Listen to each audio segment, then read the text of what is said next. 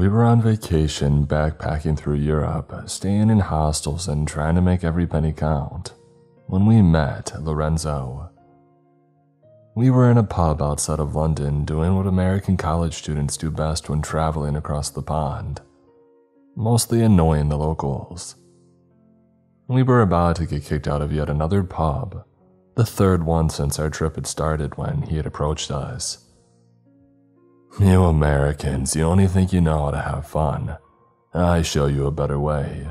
Show you things that you will talk about for the rest of your lives. For a price," he said, his thick accent obscuring the insulting nature behind his words and hyping the intrigue of his offer. There were 4 of us: Marcus, my best friend, Julie, his girlfriend, and Amanda, Julia's best friend. I always had the biggest crush on Amanda ever since we had first met. And me, I'm Franklin, by the way. 4 American college students spending the summer in Europe, making memories and seeing the inside of as many pubs and bars as we could afford. When this young, darkly handsome Italian approached us and offered to show us an unforgettable time, we were all skeptical. We had seen too many movies and knew to be wary about who to trust in a strange new land. Hostile, Taken, etc.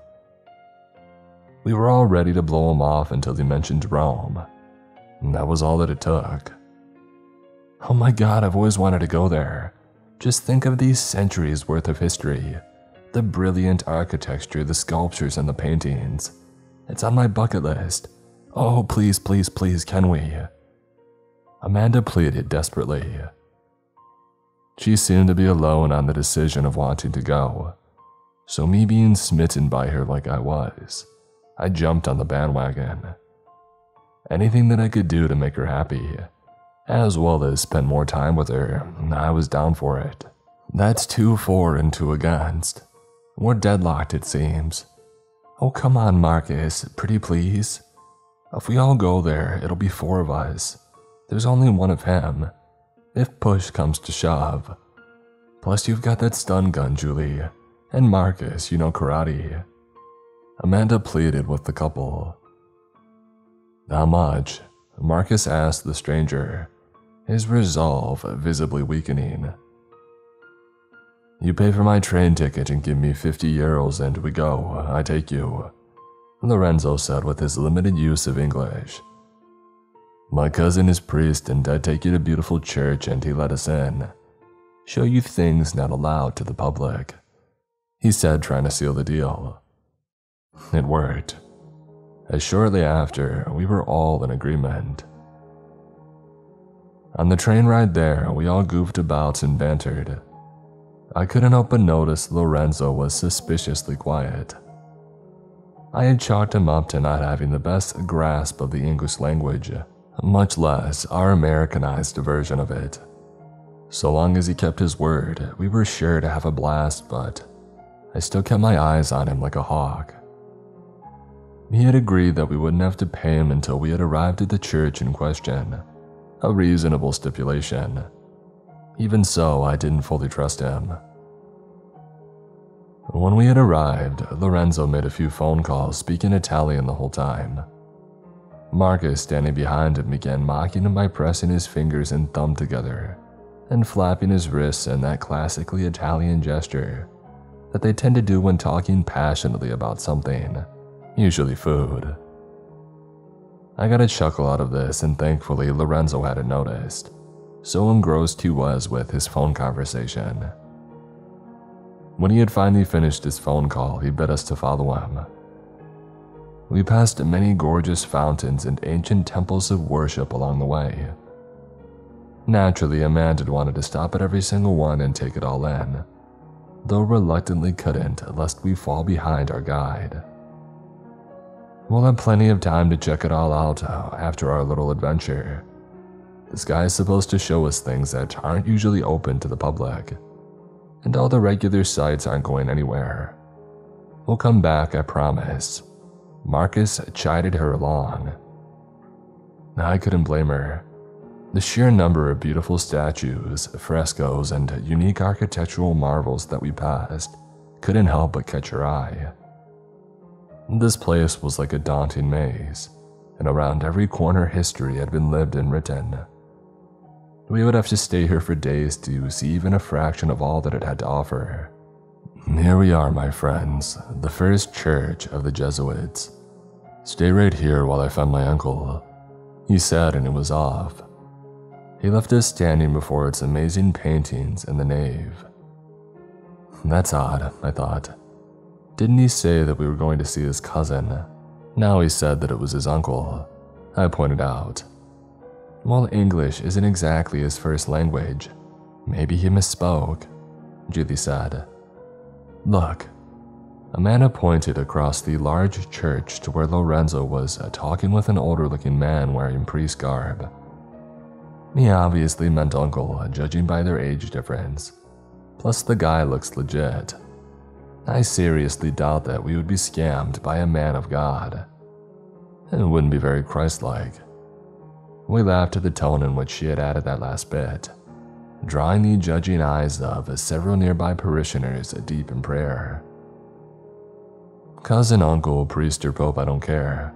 If they try to pull anything over on us, I'll mess them up, Marcus added, receiving a smack on the arm from Julie at his side. Don't say that, we're in God's house, she said after the smack, shooting daggers with her eyes. She always was the adult in the relationship. Back in our first year of college, Marcus and Julie had first met when he was acting an immature fool and Julie called him out on his BS. They've been together ever since, proving that at least in some cases, opposites really do attract. I turned and left their bickering to go and stand next to Amanda, who had wandered a few feet away and was completely engrossed in the majesty of a fresco on the ceiling portraying dozens of souls ascending up into the heavens. A multitude of cherub-like angels and saints above surrounding Jesus waiting to receive them. Golden rays of sunshine bathed their stoic faces as they gazed upward into the torrent of angels above. In contrast, surrounding the perimeter of the painting were a gathering of stucco-sculpted heretics, appearing to be hurled back toward the earth on their dark storm-infested clouds. The whole arrangement, when combined together, had an effect as if the three-dimensional sculptured sinners were pouring forth from the painting, and it was jaw-dropping in its intricacy and grandeur. We stood there in silence, absorbing it all in when a voice broke our trance. It's magnificent, isn't it? We both turned around and looked. It was Lorenzo's cousin or uncle, standing behind us and looking upward to the installment that had us so captivated. His hands were folded behind his back in a posture of unthreatening authority. It was designed by Giovanni Battista Gilli, years after the church's completion. You see these sinners around its border. Protestants, or so the church believes. Are you Protestants by chance? He asked, though in a non-judgmental tone. No, sir, I was raised Catholic until my mother had passed away, I said, receiving a smile from the older priest. He turned to Amanda, raising a quizzical eyebrow as if to ask, and you? Oh, non-denominational, she answered his silent query. He merely maintained his friendly smile at her answer, though for just a split second I could swear that I saw a facial twitch. Those were different times, he said, gesturing back upward with a glance. These days, all are welcome in the Lord's house, the way that it should be. Lorenzo told me that you're students, yes, and that you wish to see some of our more private artifacts in the collection. Yes, sir, very much so, Amanda answered, her face beaming with excitement. Oh, please, call me Father Antonio. And it would be my pleasure if you could gather your friends over there and meet me by the ambulatory whenever you're ready, he stated, giving a nod before turning and walking away toward one of these side walls deeper within the structure. Oh my God, Amanda said giddy. This is going to be amazing, I can already tell. She reached out and grabbed me by the hand. Her skin was so soft. I remember thinking at the time how I wanted to hold her hand so badly, numerous times since I had met her. My heart skipped a beat. She looked up and into my eyes, sincerity incarnate. "Thank you so much, Franklin. I know that you only agreed to do this because I wanted to so badly. I'm not blind. I've seen the way that you look at me sometimes when you think I'm not looking." She squeezed my hand tenderly. "I've been waiting quite a while for you to make your move, you know," she said, smiling up at me. Her eyes were two hazel pools I wanted to drown in. Me? I stuttered, completely taken off guard by this sudden turn of events. I mean, what's not to like? You're amazing in every way. I somehow managed to blurt, as if the words were already within my throat, waiting to be released. "I've wanted to tell you for so long." I continued, but was stopped by her putting a silencing finger to my lips, accompanied by the brightest smile that I've ever seen grace her beautiful lips. "We'll talk later," she shushed me with a wink. The butterflies in my gut were flapping and fluttering so hard. It's a miracle that I didn't lift off of the ground and get carried upward into the waiting heavens above, along with the other faithful portrayed in the masterpiece that we had been gazing upon mere moments ago. Still holding hands, we returned to Marcus and Julie, still bickering where we had left them. "It's legit. Are you guys ready, or do you need more time to argue about who has the bigger ego?" Amanda teased playfully. We all knew that would take decades. Marcus swung his arm around Julie. "Now we're ready. I was just making a point in winning." This awarded him with Julie's elbow to his ribs. Together, we made our way across the church toward the waiting priest. Marcus leaned back, locking eyes with me behind the girl's shoulders. He looked down at Amanda's head and mine intertwined, and then back up at me. In that moment, we used that ability all guys have with other men, holding an entire conversation with nothing more than a few glances and facial expressions. If conveyed with actual words, it would have gone something like, "Hey, you finally made your move." Yeah, something like that. "Nice, bro, about time." No doubt the girls had their own psychically silent conversation, only they were far better at it in every way, and were able to convey infinitely more complex notions and communicate without the need of even eye contact. Such is the advanced nature of the fairer sex. When we arrived in front of the old priest, we were intercepted by Lorenzo, who merely extended his palm in expectation of payment.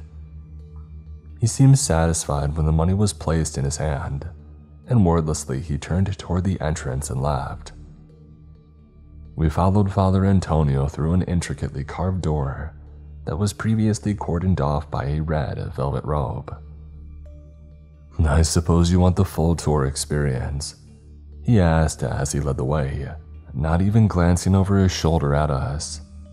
"Yes, please," Amanda chirped. "Well, of course." Construction began in 1568 under the leadership of Pope Pius V, who was granted the duty of Pope 2 years before. He died sadly before seeing its completion in 1580. Baloney. You're telling me that this place only took 12 years to build, I mean all of this? Marcus asked incredulously. Absolutely. Many of the frescoes and other installations were later additions, mind you, but the actual building itself only 12 years. It was a testament to the skill of these stonemasons of their time. Sadly, Pope Pius V never saw its completion while, let's say, he was above ground. Astounding, Amanda muttered under her breath while gawking. Would you like to see him? Father Antonio asked, receiving only our confusion as an answer. Like his corpse? I said, not able to discern the man of God's intent. His face was a death mask of seriousness. He merely stood there, staring at us wordlessly for several moments, Moments that stretched out to an awkward, if not macabre, eternity. He finally broke the tension with a comical yet warm smile.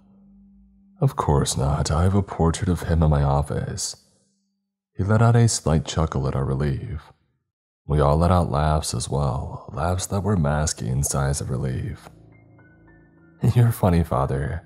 I didn't know priests were allowed to have a sense of humor, Julie said. When you've been in the church as long as I have, you'll discover that God himself has the ultimate sense of humor, my child. We followed the old man from room to room while he went into historic detail about the many artworks and installations of the church. Many master painters and sculptors attributed to that grand cathedral over the centuries, each one adding to its magnificent grandeur. We were surrounded by beautiful things, though I'll admit. I zoned out a good deal every time we transitioned between rooms. By far the most beautiful thing in the church was still holding my hand, giving subtle and gentle squeezes. Everyone a message my mind occupied itself in deciphering. What's down there? Marcus asked while we were walking down a particularly ancient-looking stone corridor. He pointed through a stone archway which led downward into blackness. That, my son, leads down into the substructure. It's where the church keeps some of our more delicate secrets. Secrets? What kind of secrets? He asked. The kind forbidden to the public. That is all that you need to know, he answered curtly. It was at that moment a younger man wearing a church garb came quickly around the corner in which we had just come. He called out to Father Antonio and hastily walked up to the old priest. He was panting heavily, as if he had been running before turning the corner in his search for the old man. After whispering something into his ear, Father Antonio's posture straightened and his eyes widened as if in alarm. That concludes our tour, I'm afraid. There's a pressing matter that requires my personal attention. I apologize, but I must leave you here. I trust you remember the way back to the nave. He asked, but he was already walking away at a fast pace, making the question a rhetorical one and leaving us standing there unattended. That was odd, Amanda said. I wonder what was up with that. I don't know, but I don't feel like I quite got my money's worth, Marcus stated, already peering toward whatever lay at the bottom of the dark stone stairwell, down toward the forbidden. What do you say, guys? I'm not so sure. I think we call it a day and find a place to hang our hats for the night. I said, I'm not gonna lie, I was curious, but my opinion was biased. I was slightly more concerned with leaving so that Amanda and I could be alone. I was thrilled with this turn of events between us, and I had so much in my mind that I wanted to pour out to her, in private. I would do just about anything for that woman, which was why whenever she took my hand to follow down those roughly hewn stone steps, I followed. It was dark, and lighting the way with the flashlight on his phone, Marcus led the way. After a while, the steps began curving downward, and with the depths the temperature began dropping. The stone walls glistened with moisture as we descended deeper and deeper. Amanda's hand became sweaty in mine as she began gripping it tighter as we went. I had to hand it to her though, even though she was obviously getting a little perturbed by how deep we were going. She hadn't put it to words. I guess her curiosity outweighed her fear. She was braver than Julie at least, who had begged to turn back several times by the time we finally had reached the bottom. At the bottom was a corridor. It appeared to be cut from the very volcanic rock itself, and we all shined our cell phone lights around in the darkness. I couldn't help but feel amazed. I know what this is, Amanda exclaimed, her voice echoing far off into the distance from both sides of the tunnel. These are some of the lost catacombs beneath Rome. Catacombs? Julie whispered loudly, as if fearing to reproduce the echo that Amanda's voice had just caused. Like dead people, heck no. She began trying to drag Marcus back up the stairs by the hand, though she hadn't been able to even budge him. Sweet, "Now this is what I paid for," he said, not even fazed by Julie's incessant pulling and attempts at dragging him. "It'll be alright, babe, I got you. Just stay close to me if you're scared." She reluctantly gave up, knowing like we all did that once Marcus got it in his mind that he was doing something, there was no easy way of talking him out of it. With her arms drawn in close to her sides, she squished her body against his, reminding me of a shy child hiding behind their mother's skirt. It was like entering a forgotten era, a sepulcher for the dead.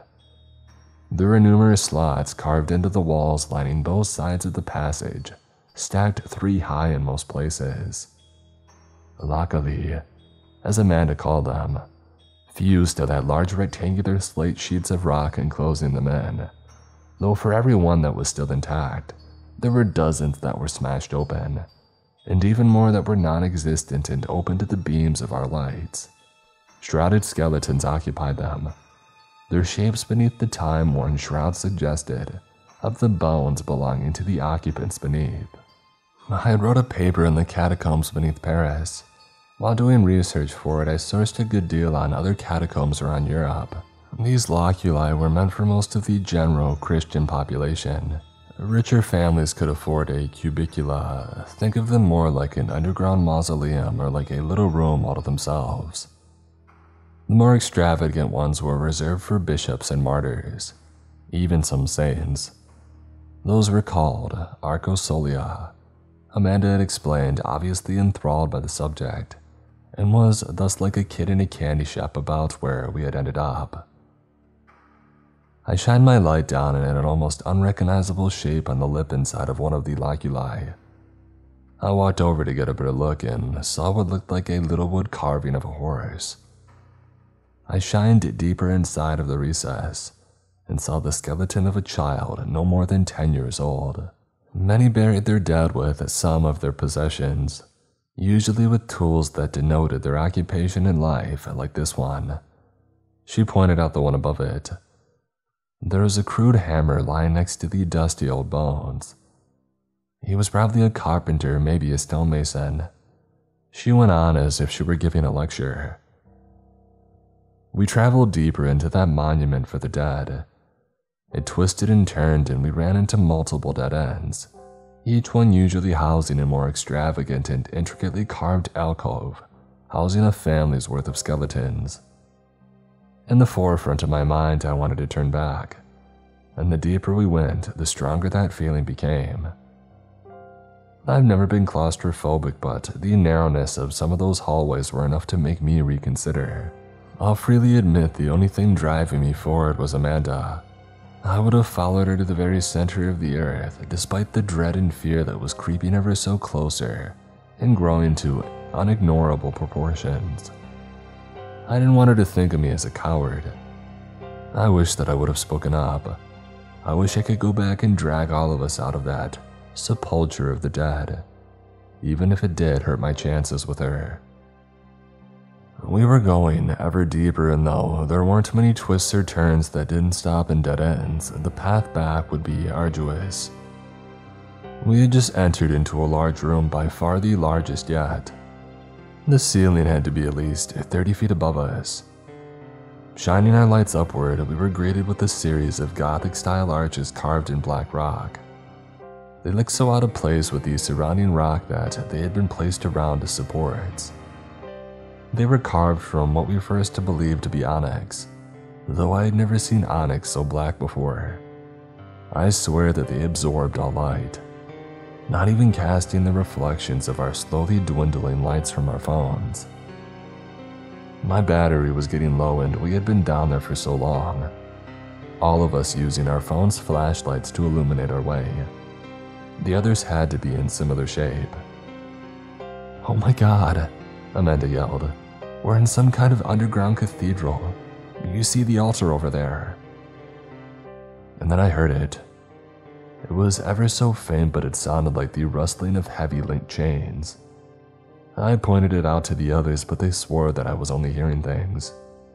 Julie was the only one beside me that agreed when I suggested that we turn back. Marcus and Amanda both were having far too good of a time in this pit, surrounded by corpses. I pleaded with them. Their opinions of me did not matter. It was time to go. Now don't be such a baby, Frankie. Just a little bit further and then we'll turn back, Marcus was saying, the whole while Julie was tugging at his sleeve. Marcus, what the heck is that over there? She pleaded, her tone of voice seeping with fright. We all stopped and looked to an alcove behind the stone altar at the back of the chapel. There was another roughly cut stone doorway behind it that led further into the darkness. The door itself wasn't much different than the dozens that we had already passed through on our underground journey thus far. What made this one stand out from the others were the dark smears all around it. What looked like bloody handprints stained its edge. Handprints that looked as if they were grasping the edge of the stone.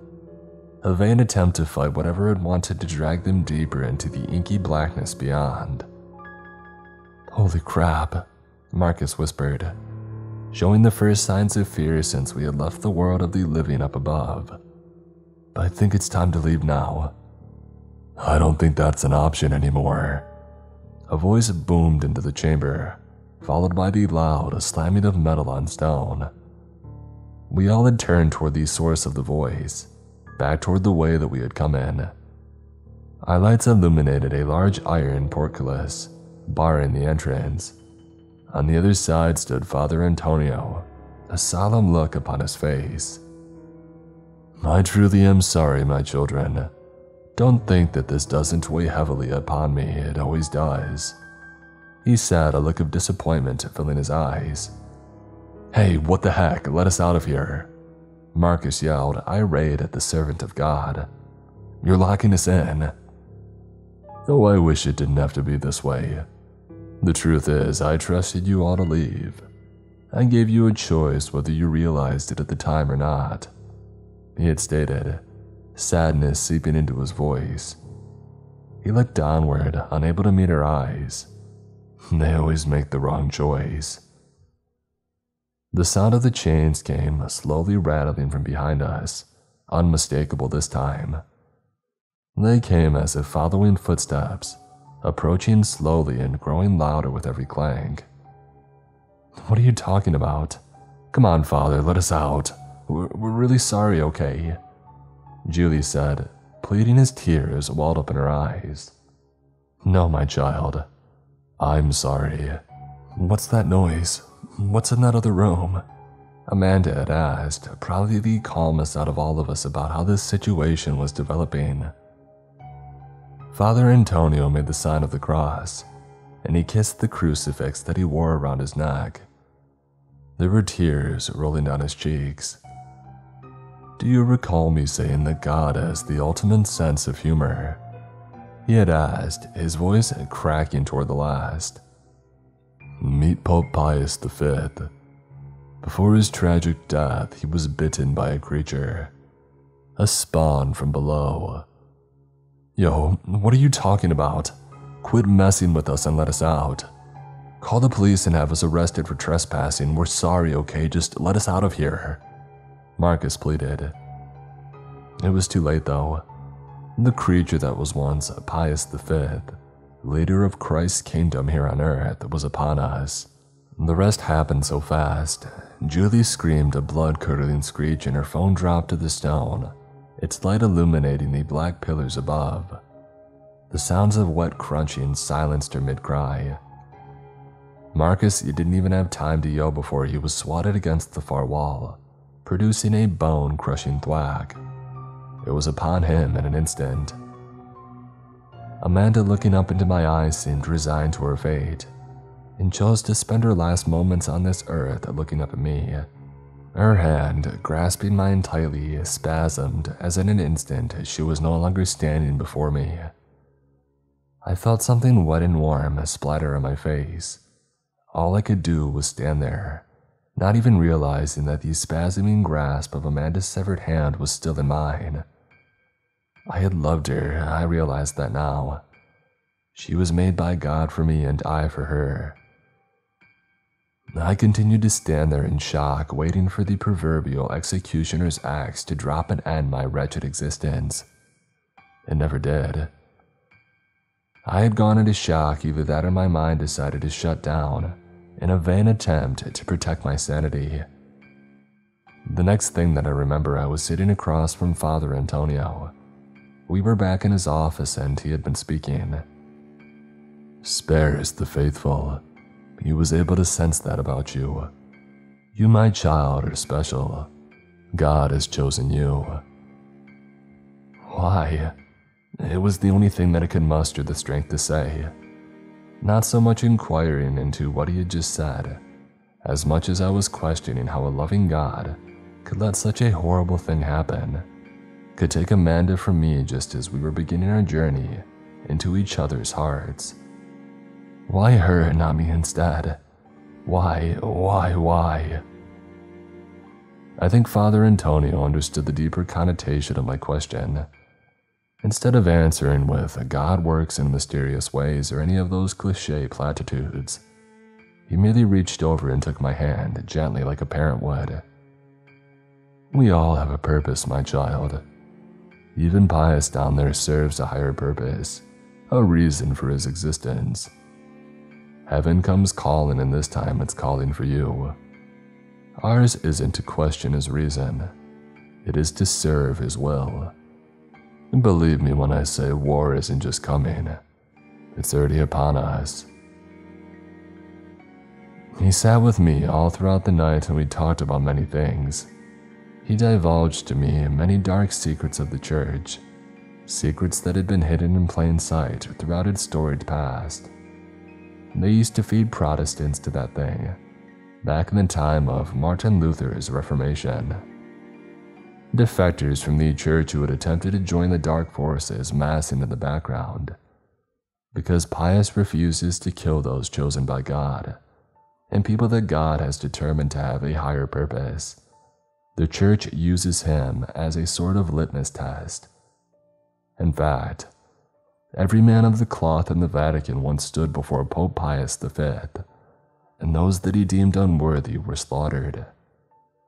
It ensures that all those who attain high rank within the church are chosen by God himself, vetted by a demon. He was God's demon, though. God really does have a sense of humor, I thought, looking up into the portrait of Father Antonio had of Pius V on his office wall. I had so many revelations dropped into my lap that night.